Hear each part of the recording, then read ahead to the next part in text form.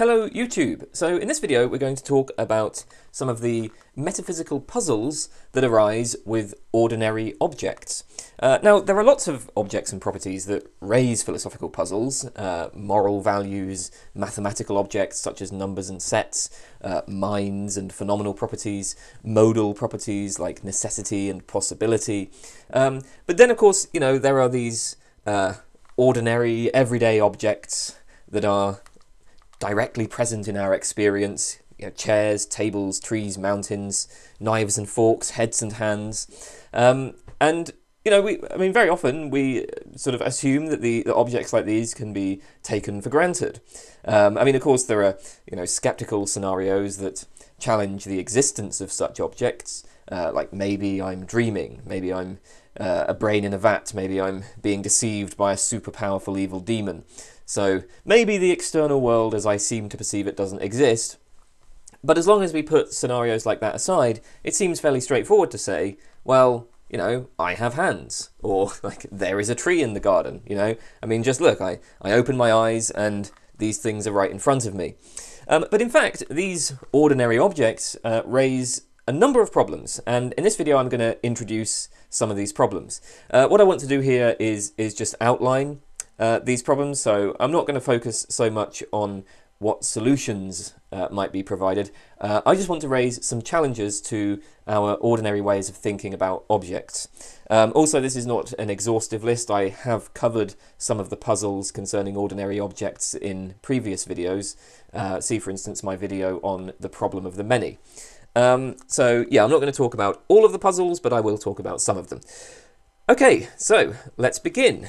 So a first problem is that it turns out to be surprisingly difficult to figure out what principles govern material composition. So ordinary objects are composed out of other objects. My hand, for instance, is composed of bones and blood and flesh, and then bones are composed of mineralized tissues and bone marrow and cartilage and so on, and then these tissues are composed of molecules are composed of atoms, and so on, down to fundamental particles.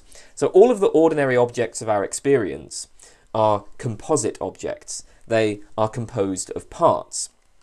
Now this leads to what is known as the special composition question, which is, under what conditions do two objects compose a further object? So, you know, we assume that my index finger and my palm are both part of my hand. They are two objects that, among other things, compose a further object, my hand. And my hand, together with other things, composes the object that is my body. But now if we take, you know, my left index finger and the moon, well, these are separate objects. They don't compose anything. Or so we normally think.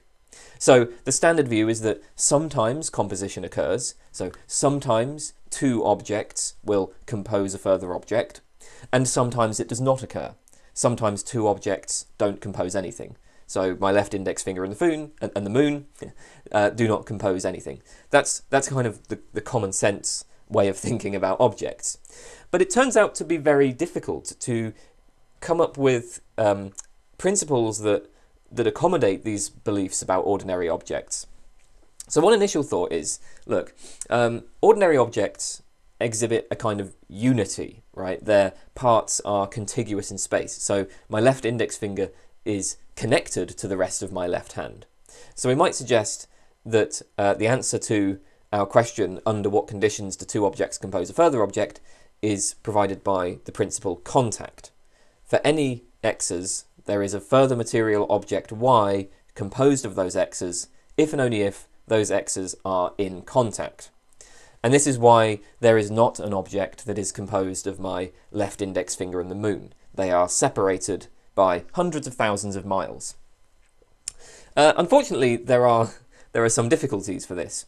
So one thing is that merely putting two objects in contact doesn't seem to create a further object. My cup is currently on the table in front of me. It is in contact with the table in front of me, but the cup and the table do not form a single object. At least we would ordinarily think. And, you know, even if I visited the moon and touched its surface with my left index finger, you know, my finger and the moon would not then form a single object. like if contact were true, then on touching the moon, this would make a new object come into existence, my body plus the moon, and this object would then be destroyed merely by removing my hand from the surface. Or to give another example, when I shake somebody's hand, it doesn't seem that I form a single object with that person. So what these sorts of thoughts suggest is maybe we need something stronger than contact. So an alternative suggestion is that composition requires a kind of fusion. So for any x's, there is a further object y composed of those x's, if and only if the x's are fused together. Or as Peter van Inwagen put it, the objects must melt into each other in a way that leaves no discernible boundary. So does this work? Well, on the one hand, actually this still seems too weak, because even if you were to fuse my hand to part of the moon with some sort of unbreakable glue, it still seems that my body and the moon would not compose a single object. But more importantly, there's actually a more serious problem for any kind of contact style answer, which is that they are all too restrictive. The reason is that among the ordinary objects, there are various scattered objects that are not in contact, whose parts do not contact other parts. So consider the United States. We ordinarily think the United States exists, but Alaska and Hawaii are separated from the United States mainland. They're all part of the same country, though. Or consider the solar system. Planets, asteroids, and comets are separated by millions of miles, but it's natural to think of the solar system as an object. Force acts across the solar system, but there's no material contact. Indeed, in principle, it might be that all composite objects are scattered objects, because on current physical theory, subatomic particles like protons and electrons do not come into contact. They're separated by repulsive forces, and the distance between the nucleus and the electron in an atom is actually analogous to the distance between the planets in the solar system. So maybe it turns out that all ordinary objects are mostly empty space. They are scattered objects. I mean, at least that, who knows, right? Maybe that scientific theory will be superseded. Maybe it actually already has been superseded, because we now know that things like electrons and protons are not exactly particles. They're more like clouds of probabilities or whatever. But the point is that in principle, yeah, it seems like it could turn out that all ordinary objects are scattered objects. So here's an alternative strategy. Maybe what matters to composition is what the parts of the object in question are doing. So the thought is, what matters is the fact that the parts collectively perform some function is what is kind of tying them together into a unified whole. That's what makes them a single object. So if you think about a hand, for instance, a hand it performs various functions. Like, it functions to grasp other things. So I use my hand to pick up a cup. Hands function to grasp objects, and all of the parts of the hand, the fingers and the palm and like the bones, they're all kind of working together to execute that function. Similarly, hearts function to pump blood. A piece of clothing functions to keep us warm and dry, or to help us conform to modesty norms. The United States performs various functions for its citizens. Maybe we can even say that like an organism functions to achieve the continuation of its genes or its species. By contrast, there is no function that is performed by the combination of my left index finger and the moon. So it's not it's not material contact that matters, but performing some function. So we have the principle of functionality. For any x's, there is a further material object y that those x's compose, if and only if the x's collectively perform a function. So, this helps us to account for scattered objects, but this does run into some serious problems. A first difficulty is that this notion of function is extremely controversial. It's not at all obvious under what circumstances a set of parts performs a function. Indeed, it may be that there simply are no objective functions at all. So it might be that attributions of function are just a matter of convention, I won't go into this in too much detail here, but I do have a video on functions in biology, which you can check out, where I outline a kind of conventionalist account of functions. In any case, so yeah, I mean, just the point to bear in mind here is that if we're appealing to this notion of function, we're going to have to do a lot of work to make it clear exactly what a function is and like when a set of parts performs a function. But even if we do this, even if we can nail down an acceptable notion of function, it really does seem like there are going to be some composite objects that do not perform functions. So like, what is the function of a cloud, or the function of a rock, or the function of the planet Saturn? Now, of course, these objects have various causal connections to other objects, and of course we may use these objects in particular ways. So I guess like we might say that a rock can function as, let's say, a paperweight, so it can perform the function of a paperweight when I use it for that purpose. But the vast majority of rocks are just out there independently of any use we might have for them. So they're not functioning as paperweights or as anything else. At best, what we can do is describe how rocks and clouds and planets interact with other objects and how they fit into larger systems. But then we can do the same for kind of exotic objects like my left index finger plus the moon. So I can take my left index finger and the moon as like a thing, and then I can describe how it relates to other things. Like the exotic object of my left index finger plus the moon has a center of gravity, and that influences the behavior of other objects and so on. So functionality turns out to be, again, another sort of problematic principle. Anyway, as a result of these difficulties in coming up with principles of material composition that square with our ordinary object beliefs, many philosophers have been driven to favour one of two extreme views.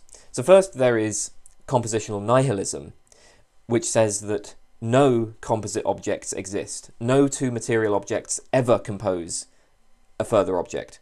So all that really exists are fundamental particles, or simples, is the term that's sometimes used. And like most people who are nihilists are going to identify simples with fundamental particles.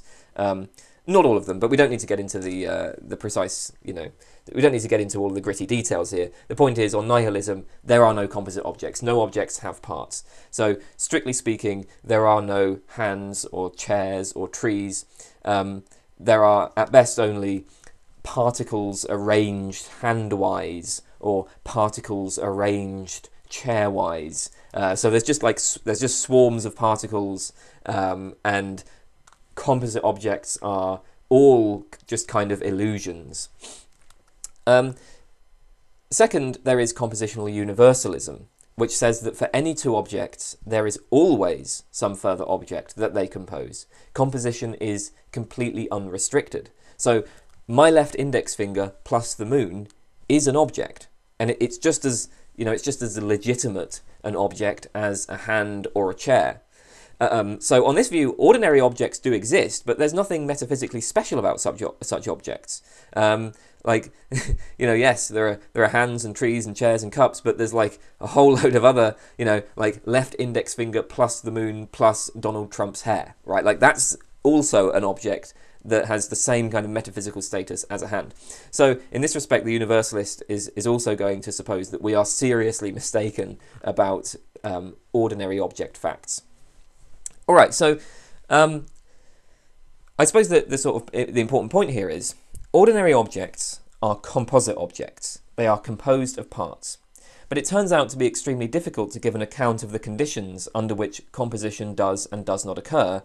It turns out to be very difficult to give an account of that squares with our ordinary object beliefs. So that is one major puzzle about ordinary objects. Okay, it's the puzzle of what are the principles of material composition. A second puzzle for ordinary objects is the causal redundancy problem. Consider a baseball that is thrown towards a window and that shatters the window. We would ordinarily say that the baseball caused the window to shatter. If there are baseballs, then they have causal powers. Baseballs are the kind of thing, they're the kind of object that, if they exist, they would shatter windows, and they would produce particular visual and tactile sensations, and so on. But there's a straightforward argument that what we call baseballs cannot have causal powers, because baseballs, if they exist, are composed of smaller parts. I mean, ultimately they're composed of fundamental particles. And what's actually doing the causal work are the particles that compose the baseball. Like when the baseball is thrown towards the window, what ultimately causes the shattering isn't the baseball, right? But it's just particles. It's specific particles and their relation to other particles. And of course, this point is completely general. We can, at least in principle, give a complete causal explanation of everything we observe by appealing only to fundamental particles and their relations. The objects supposedly composed out of those particles play no causal role. As Peter van Inwagen put it, all the activities apparently carried out by shelves and stars and other artifacts and natural bodies can be understood as disguised cooperative activities of simples properly arranged, and therefore we are not forced to grant existence to any artifacts or natural bodies. So here's one way to put the argument a bit more formally. The baseball, if it exists, is causally irrelevant to whether its constituent atoms acting in concert cause the shattering of the window. The shattering of the window is caused by those atoms acting in concert. The shattering of the window is not overdetermined, so the baseball, if it exists, does not cause the shattering of the window. So what is this thing about overdetermined? What is this notion of overdetermination? Well, an event is overdetermined if it has at least two distinct causes, each of which would be sufficient on its own to bring about the event. Now, of course, events will have more than one cause. You know, an explosion may be caused by both a spark plus the presence of flammable gases, right? But in these cases, the different causes are like jointly necessary for the event to occur. So, you know, if you just have some flammable gas without a spark, there's going to be no explosion. If you have a spark without the flammable gas, there's going to be no explosion. In the case of overdetermination, there would be multiple causes, but each of those causes are both sufficient to bring about the event. Now, clearly, the collection of atoms arranged baseball-wise is enough, just on its own, to cause the shattering of the window. Of course, it's also true, I suppose, that the baseball is enough just on its own to cause the shattering of the window. But there is an asymmetry here, because in supposing that there is a baseball, the baseball must be made up of stuff, right? There must be atoms that constitute the baseball. But in supposing that there are atoms, we are not thereby forced to postulate an object, a baseball, that they compose. So the thought is that whether or not we say that there are baseballs, right, regardless of what view we have on whether or not there are baseballs, there are surely atoms arranged baseball-wise. And the atoms arranged baseball-wise are what have the causal powers. They're what are actually, those are the things that are actually doing the causal work. The baseball itself is inert. So this leads to the conclusion then that if the baseball exists, it doesn't cause the shattering of the window. And then there are kind of two ways we can go from here. So we can make I suppose a sort of so one way we can argue then is to say, well, positing baseballs leads to a kind of inconsistency. So this argument is suggested by Trenton Merricks. Merricks says that baseballs, if they exist, would have causal powers. Baseballs, if they existed, would be the kind of things that would cause windows to shatter and that, you know, would cause various perceptual experiences. I mean, after all, we take it that objects like baseballs are things that we perceive. I mean, a baseball is, you know, probably thought of as like a paradigm example of like a perceptual object, right? But we perceive baseballs because they cause light to deflect into our eyes. A baseball without causal powers would be completely imperceptible. But like baseballs are typical examples of perceptual objects. So if we say that baseballs exist, then we're going to end up being committed to the contradictory position that they both have causal powers and do not have causal powers. So baseballs cannot exist. So I guess this is a sort of more, you know, like, driving for a more sort of strong conclusion where we're saying, right, that the concept of baseballs is just incoherent in some way because it commits us to saying that baseballs both have causal powers and do not have causal powers. Even if we don't want to make this inconsistency argument, though,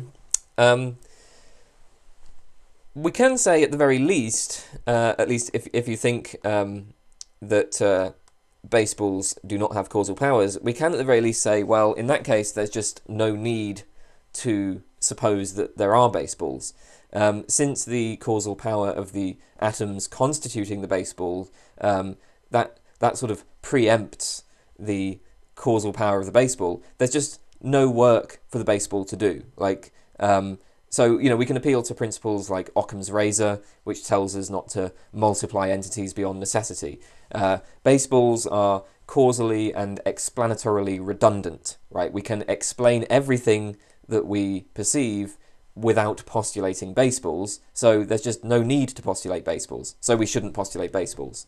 So again, I mean, so the key thing here is, right, regardless of whether or not we postulate baseballs, we have to postulate that there are atoms constituting the baseball, that there are atoms arranged baseball-wise. But the point is that the atoms arranged baseball-wise are going to, like, explain everything, right? Like that gives us the kind of complete causal, and that gives us the complete causal explanation. So there's just no need to say, in addition, there are baseballs. And so we shouldn't posit that there are baseballs. Okay, a third problem concerns the relation of material constitution. So ordinary objects, as we've seen, are made up of matter. So let's consider a statue made out of clay. We seem to have a single object here. We have a statue that is constituted from clay. And when we talk about the statue, or when we talk about the piece of clay, we are apparently referring to one and the same thing. So let's say that it's a statue of David. Okay, David names the statue, and then Lump names the clay out of which David is constituted. So the puzzle is this. We assume that David is identical to Lump, right? David has exactly the same parts and is located in exactly the same place as Lump. I mean, like when you look at this, so we have here a statue of David Bowie, and like looking at that, you'd say, well, yeah, there's just one thing there, right? There's this statue of David that's made out of clay. It's one thing. So in this case, like David and Lump are different ways of referring to one and the same object. But the puzzle here is that David actually has different properties from Lump. So the statue has different properties from the lump of clay. So suppose I flatten the statue. Well, in that case, David no longer exists. The statue of David has been destroyed. And yet the lump of clay that constituted the statue, that continues to exist. It's all the same stuff. All the same stuff is still there. All the same matter is still there. So that lump of clay is still there. The lump of clay can survive being flattened. The statue cannot. So it seems that that we have like the following claims, that David exists and Lump exists. David is identical to Lump. David has different properties from Lump. But if David has different properties from Lump, then David can't be identical to Lump. So I guess to, again, put this a bit more formally, right, we'd say premise 1, David cannot survive being flattened. Premise 2, Lump can survive being flattened. That leads to the conclusion that David and Lump have different properties, different modal properties. And then premise 3, if X and Y have different properties, then X and Y are not identical. So this is the, this is a highly intuitive principle, indiscernibility of identicals, right? If two things are identical, then they are one and the same. So they must have the same properties.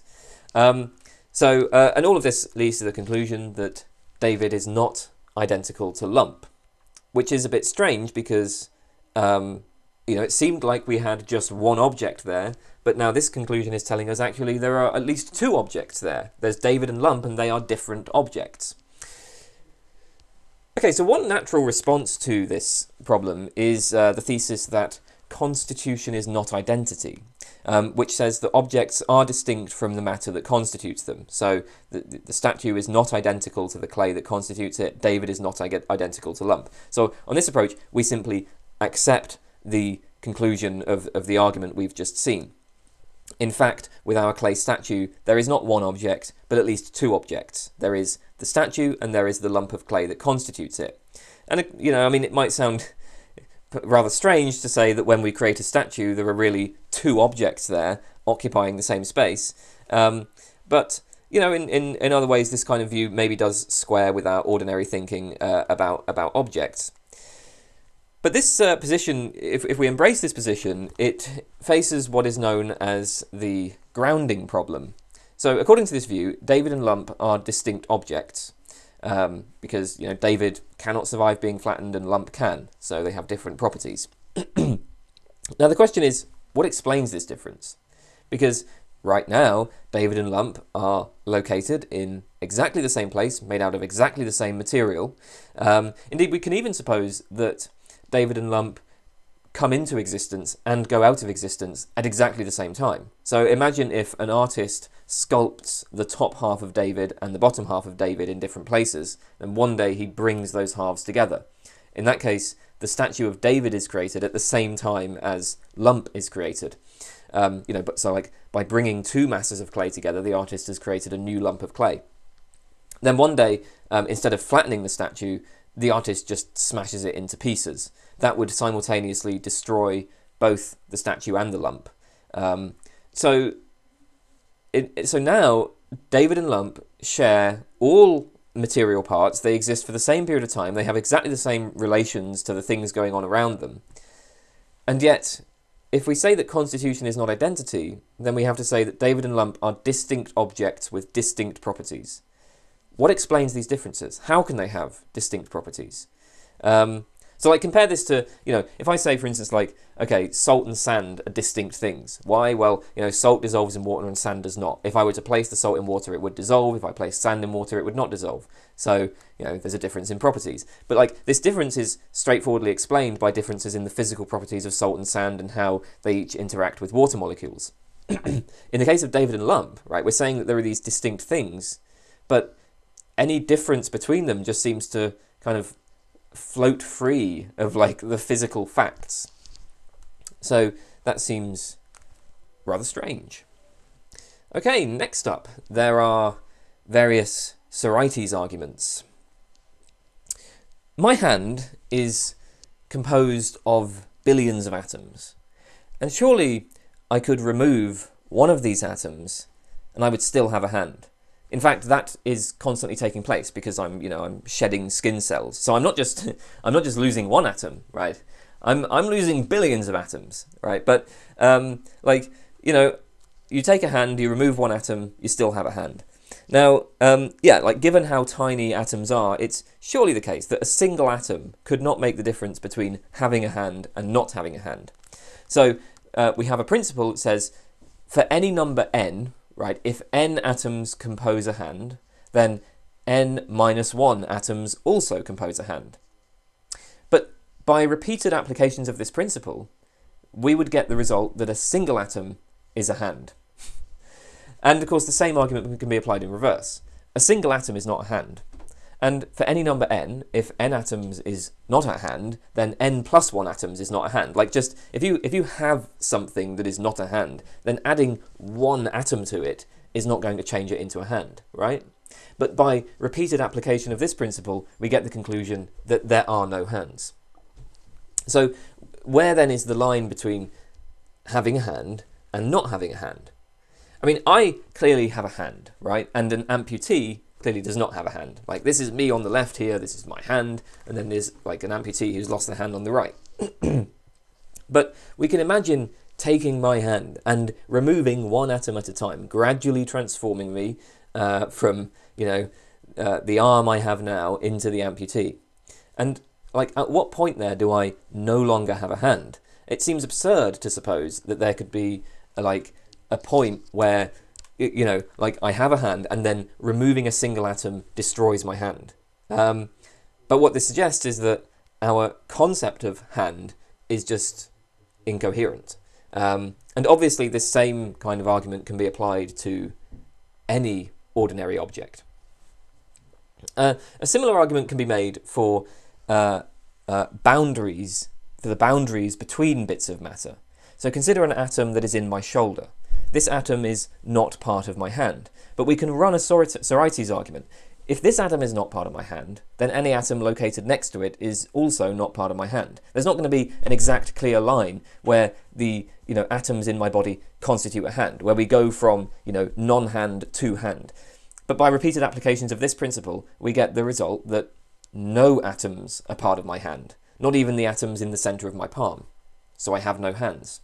And again, this argument can be run the other way. An atom at the centre of my palm is clearly part of my hand.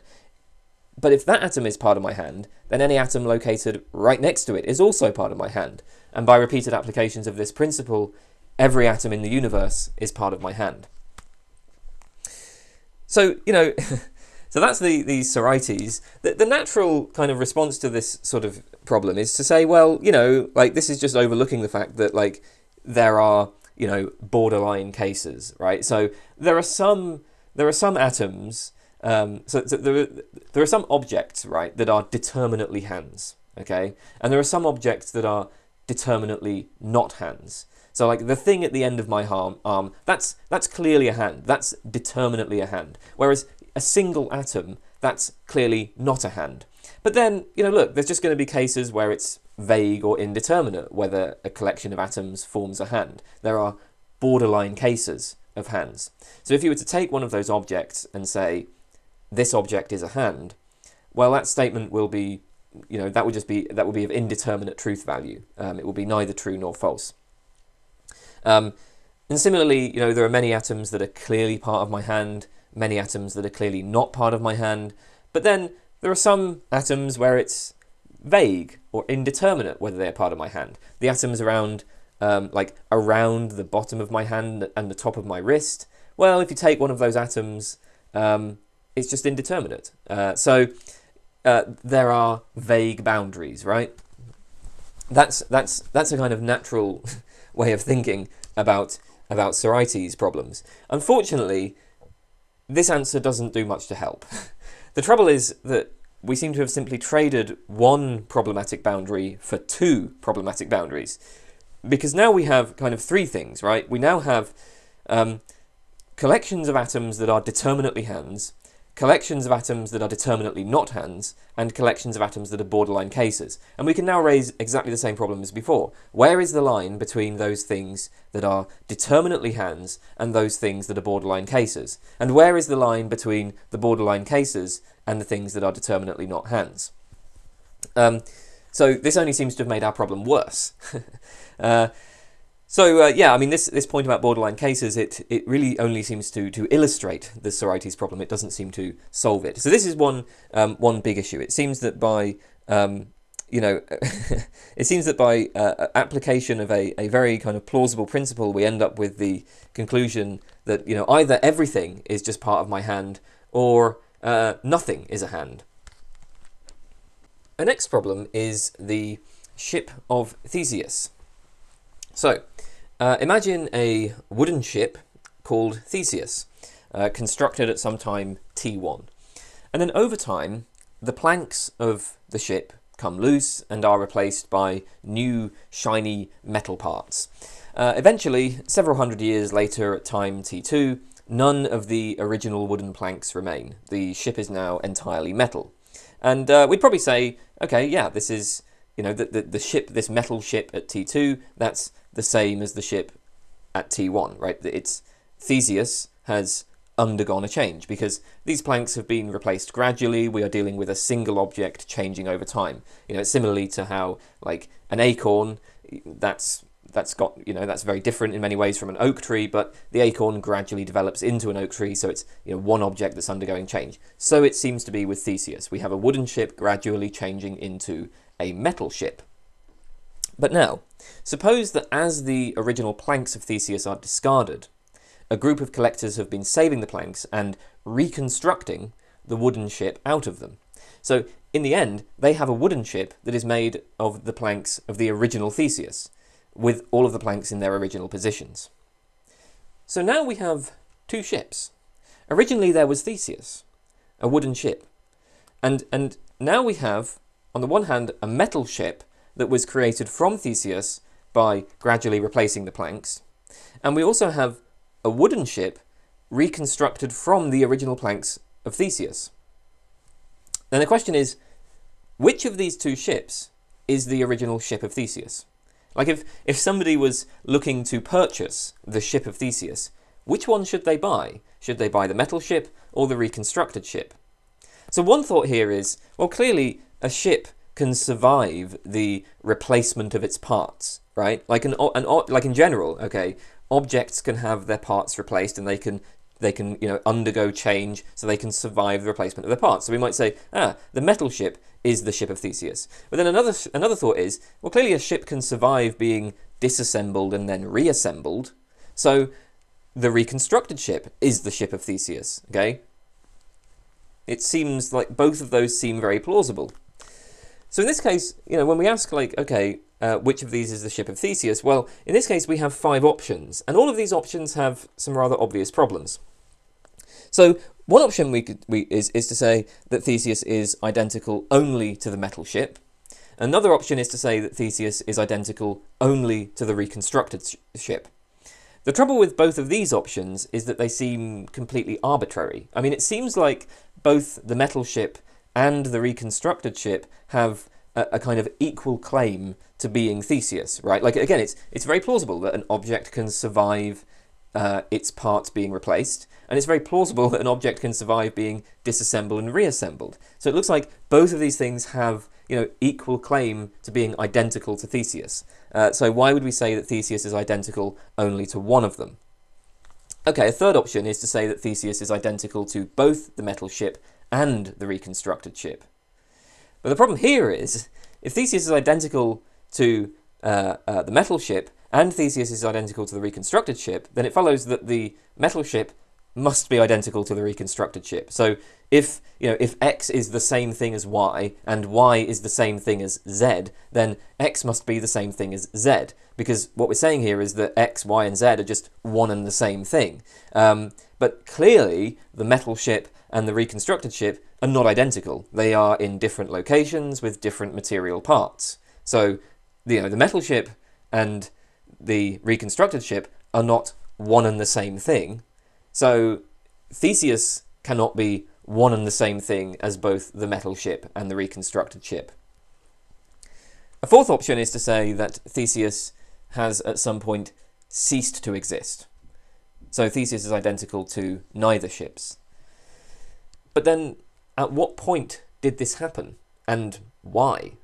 I mean, like this would be a kind of a strange response, because in this case we have a kind of double success, right? Like we're inclined to say that Theseus can survive the replacement of its parts, and we're also inclined to say that it can survive being disassembled and reassembled, right? Like, if only one of these things had occurred, we would find it perfectly natural to say that Theseus survives. Like, if the only thing that had happened is that its parts were replaced, we would be like, oh yeah, that's a single ship changing over time, right? But the thing is, both of them have happened. So it's like we have an embarrassment of riches. But like, how if just one of these things is sufficient for Theseus to continue existing, how can the fact that both of them have taken place lead to Theseus ceasing to exist? And then a fifth option is to say that there just are no ships, that Theseus never existed in the first place. This is, of course, the view of the compositional nihilist. There are swarms of atoms arranged shipwise, but these never compose a further object. They never compose a ship. So the question of which, if any, of the later ships is identical to Theseus just doesn't arise, right? There never was a Theseus, and there isn't a metal ship, and there isn't a reconstructed ship. There are just these swarms of atoms which create the illusion of objects. And so, it's not surprising that we would end up with these kind of strange scenarios where we're not sure which object is identical to which one, when we try to work out how this illusion is working in this situation. So yeah, that's the Ship of Theseus problem, and obviously this same kind of problem can be raised for any ordinary object. Next, there is the argument from arbitrariness.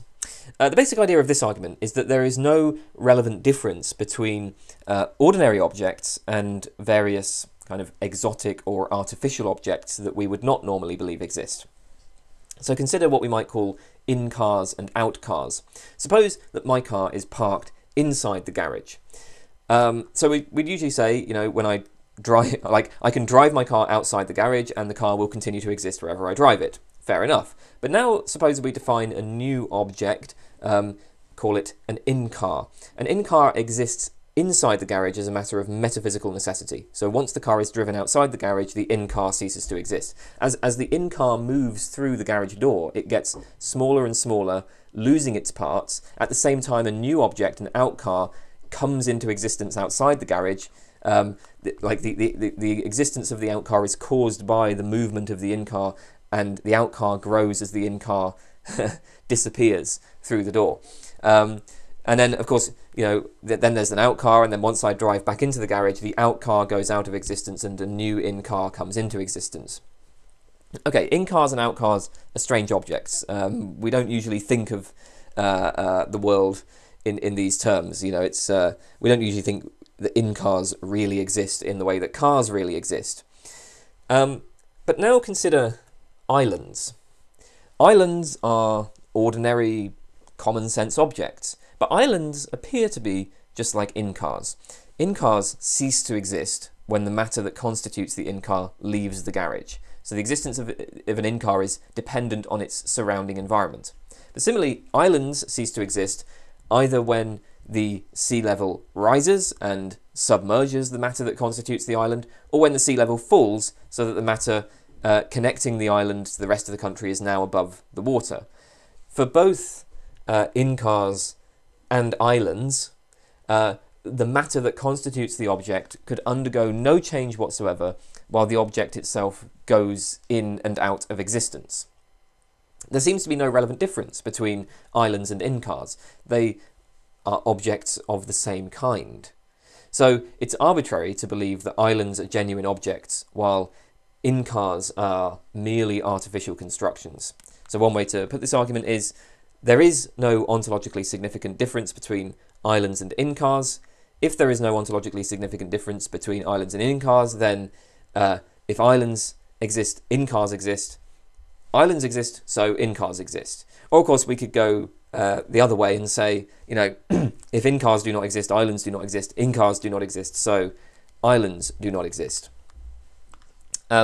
So that's that's a kind of puzzle, right? It seems that there's not some significant or relevant difference between ordinary objects and these sort of strange or exotic objects that we don't usually think of the world as containing.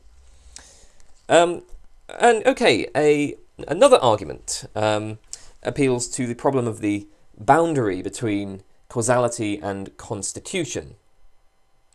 So consider the question, what is a car? Well, we usually take it that a car is dependent on its shape and arrangement of parts, or a car is partly defined by its shape and arrangement of parts. If you remove all of the metal from a car or crush it so that it's a single mass of matter, then you no longer have a car. But the shape of a car is dependent on its surroundings, the temperature and pressure inside the garage, for example. If you increase the temperature too far, the shape will change or it will begin melting. So in order for the car to be the way it is, in order for it to be a car, for it to have a particular shape, a particular colour, for it to produce particular kinds of sounds when I tap it, the surrounding environment must be just the way it is.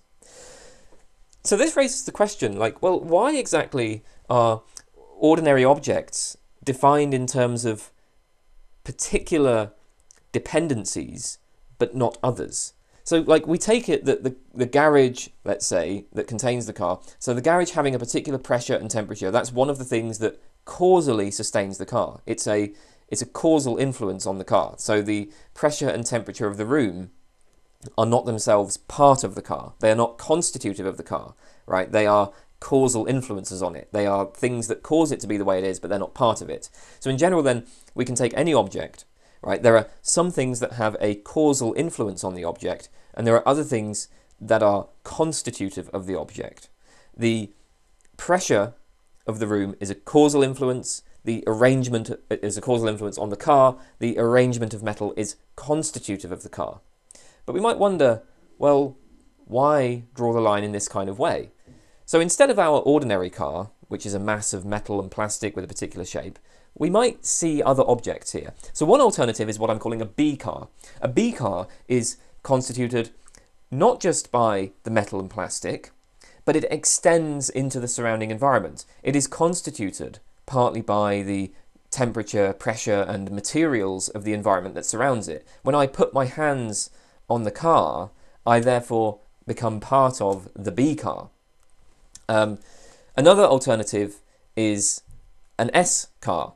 An S car is constituted only by the visible surface of all the parts of the car. So, as with the ordinary car, the temperature and pressure of the room are merely causal influences that help to sustain the S car in the way it is. They're not constitutive of the S car. But unlike the ordinary car, all the material, all the metal and plastic beyond the visible surfaces are also taken to be merely causal influences on the S car. These materials are not constitutive of the S car. So the metal 1 millimeter below the surface of the car is sort of taken to be analogous to the temperature and pressure of the room outside the car. It has a causal influence on it, but it's not constitutive of it. Well, B cars and S cars are strange objects. We don't usually think of the world in these terms, but why not? What's the relevant difference between these and cars? Notice that our perception of objects can be accounted for just as well in terms of, you know, B cars or S cars. Like when I look outside my window, I ordinarily take it that, okay, I'm perceiving a car. But like, why isn't it just as reasonable to say that I'm perceiving a B car or that I'm perceiving an S car? Both of these, both the B car and the S car would result in exactly the same perceptual experience. And even most of our ordinary talk about cars could probably be, rephrased into talk of B cars or S cars. So in the case of a B car, yes, there are some sort of, what would happen is with a B car, as it moves around, then its sort of properties are changing significantly quite frequently. Like if it's in a garage, well, the temperature and pressure of the B car as it moves out of the garage, that will then change. But things change. That's true of like my body, for instance. My body temperature might change somewhat over time, or as I put food into it, like I'm going to have different parts in my body and so on. So with S cars, it seems actually to me even more natural. Like why not? Why shouldn't the material that's just 1 millimeter under the surface be a mere causal influence rather than constitutive of it? Again, I mean, maybe this is kind of another form of the sort of arbitrariness argument. The question is what's the relevant difference between these and just ordinary cars? And not obvious what that is. Okay, another challenge to ordinary objects is the thought that ordinary objects are in some way in conflict with the picture of the world provided by our best scientific theories. The classic example of this is Arthur Eddington's story of the two tables. So, as I write at my desk, Eddington says, I find that there are actually two tables in front of me. On the one hand, there is the table of ordinary experience. There is this object that is permanent, it is coloured, it is a thing that occupies space, and it is solid or substantial in the sense that it presents as a substance completely filling space. On the other hand, in the same place as the ordinary table is another table, the scientific table. And this is a much stranger thing. The scientific table is mostly empty space, it's mostly insubstantial, it's mostly absence. Scattered within that empty space is a collection of atoms with electric charges rushing about. This collection of atoms has no colour, no smell, it makes no sound when you touch it. Instead, we would speak of how light interacts with its surface spectral reflectance, or how, creating vibrations in the collection of atoms causes a wave to propagate through the air. Anything that is placed on this table is prevented from passing through it, not by a substance filling space, but by a series of tiny blows from a swarm underneath. The scientific table is not an ordinary object, but it's the only object that's really there. So our best scientific theories do not seem to postulate ordinary objects. In fact, even putting this as Eddington did and talking of, the scientific table, that's something of a misnomer, because fundamental physics doesn't talk about tables in any sense, right? Table is just not a term that is used in, scientific physicalist descriptions of the world. Instead, physics provides a completely different framework for talking about reality. It uses concepts like, fermion and boson, energy and mass, force and field. And then these things are going to be governed by laws expressed in mathematical equations. It doesn't talk about tables. But then the argument will go, it is precisely these theories that we should take as guiding our beliefs about what exists. Where science competes or conflicts with common sense, science wins.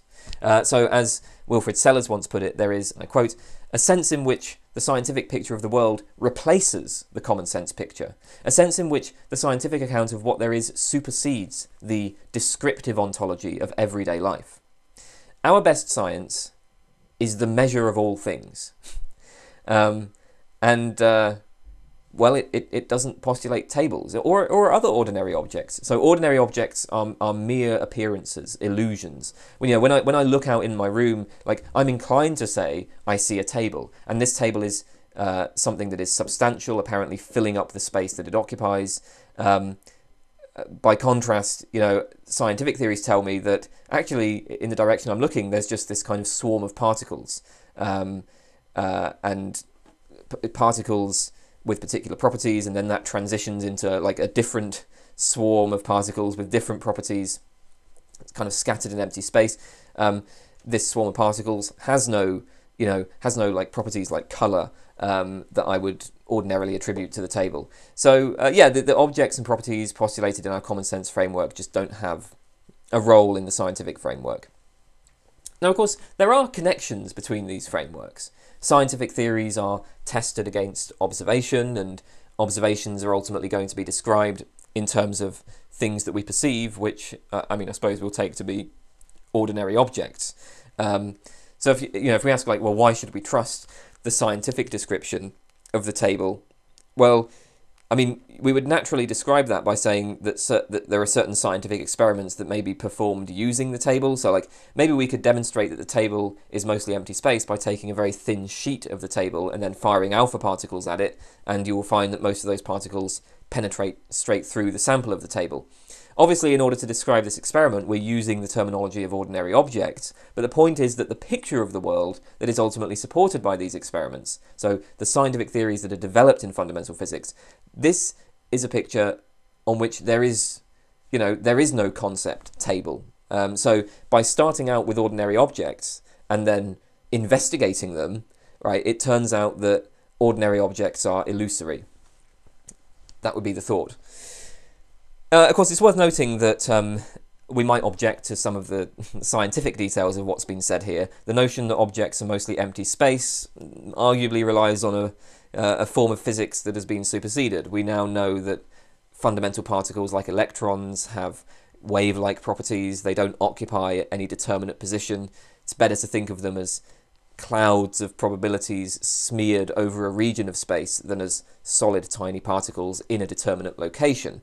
But of course, once we start looking at like these details of quantum physics, we find that nature behaves in very strange ways. The notion that objects are constituted by clouds of probabilities is no less bizarre, I think, than the notion that they're mostly empty space. So it seems that even if the science has kind of moved on from when Eddington wrote, it remains the case that there is this, at least apparent, conflict between science and common sense, or at least it's not obvious how to make these two pictures of the world compatible. So that is another challenge. Okay, then a final challenge to ordinary objects is presented by genealogical debunking arguments. The general idea of a genealogical debunking argument is that we can give an explanation for how our beliefs about a certain domain arose, and we can try to show that this explanation of our beliefs undermines the justification for those beliefs. This kind of argument has received a lot of attention in metaethics. So there are some moral anti-realists who argue that our moral attitudes are a product of our evolutionary history, and that we would have evolved the same moral values even if there were no moral facts, or even if the moral facts were completely different. So like, even if it was morally good to just go around killing people, we would still feel that killing is morally wrong, because norms against killing each other promoted survival and reproduction among our ancestors. I have a video on debunking arguments in metaethics if you are interested in learning more about that topic.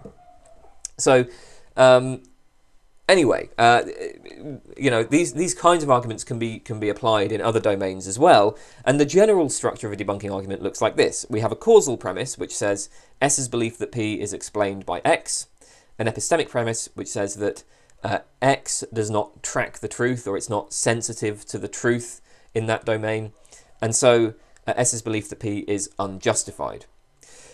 So the argument against ordinary objects would be, look, we would have evolved to distinguish objects in pretty much the same way we do now, even if there were no objects, or even if the facts about objects were completely different. So our beliefs about what objects exist are a result of these kind of evolutionary and cultural influences, and they're not like tracking the truth about, you know, the object facts. So let's give an example, right? So when I look out across the savannah, I see various objects. You know, maybe I see a lion, maybe I see a tiger, maybe I see a tree.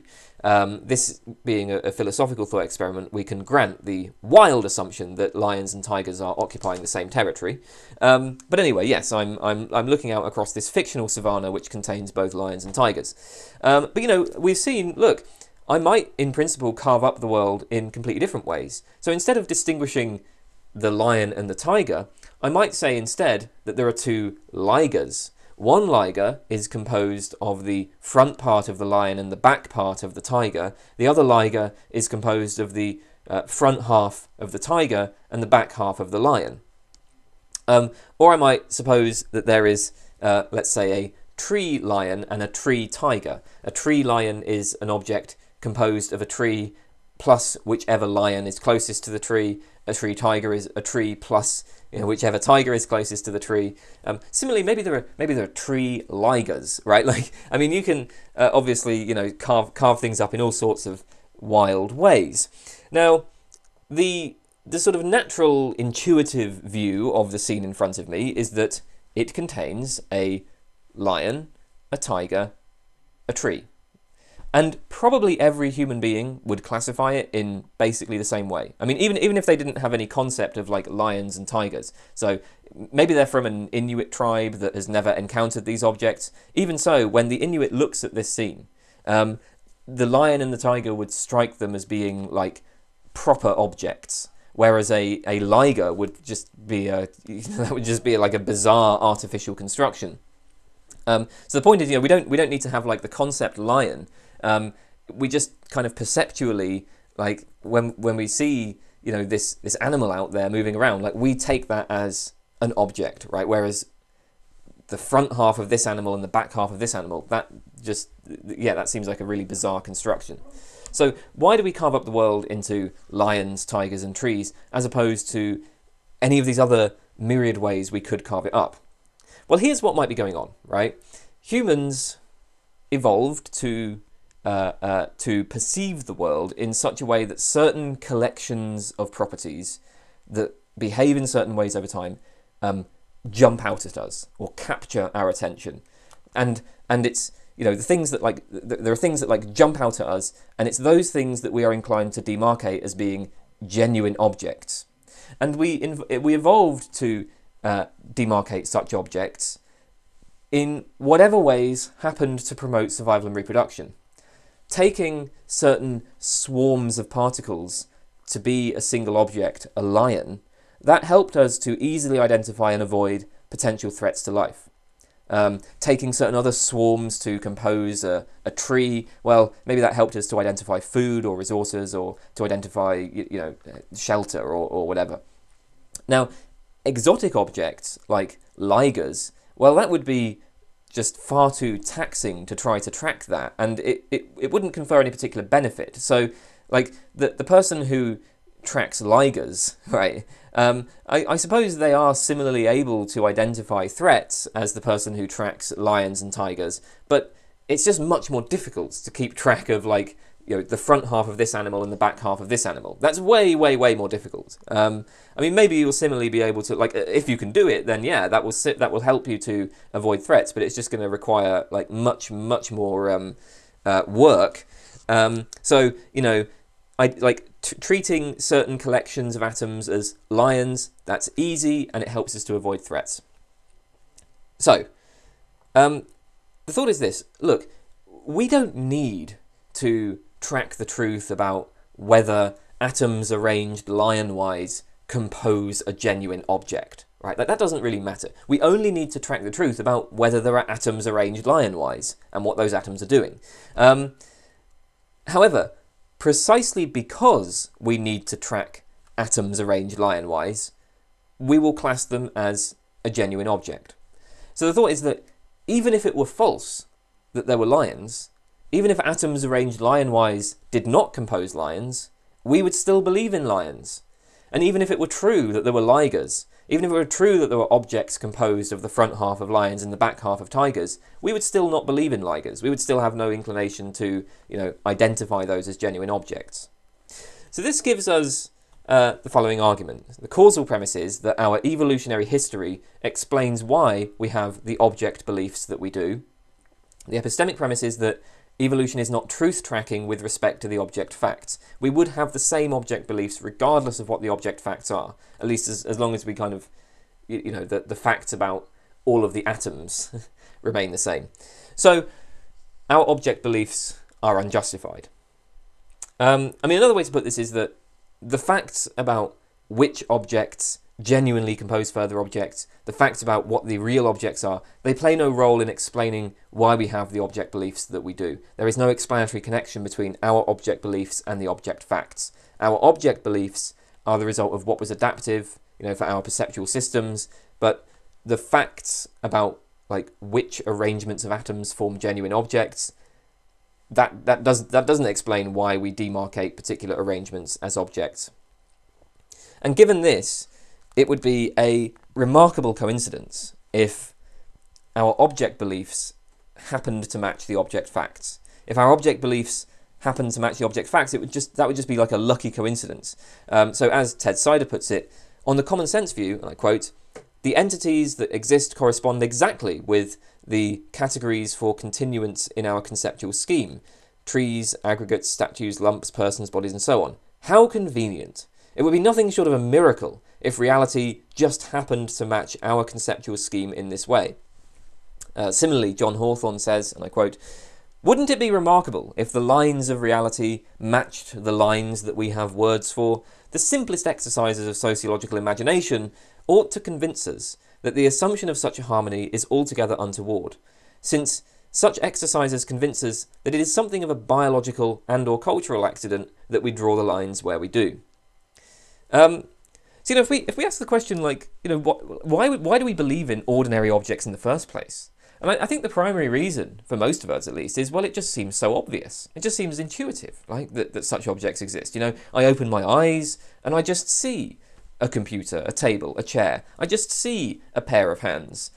This is the common sense view of the world. This debunking argument aims to undermine the force of these intuitions, because what it's saying is, well, we would have the same intuitions, we would have the same inclinations, regardless of what the facts were about material composition. Okay, well, that's all for this video. Those were some of the puzzles about ordinary objects. Hope you found that interesting. Goodbye.